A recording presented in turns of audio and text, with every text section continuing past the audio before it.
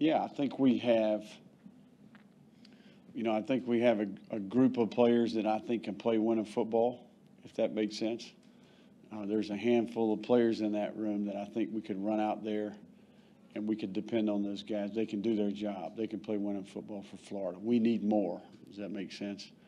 But I do think overall, I think we've got some guys that can execute and do their job. Now, how many? I think that's where we're at. How many guys? I think that's really they're a reflection of the entire team, right? I think the team as a whole lacks depth. We need more players that can do their job consistently and play winning football, right?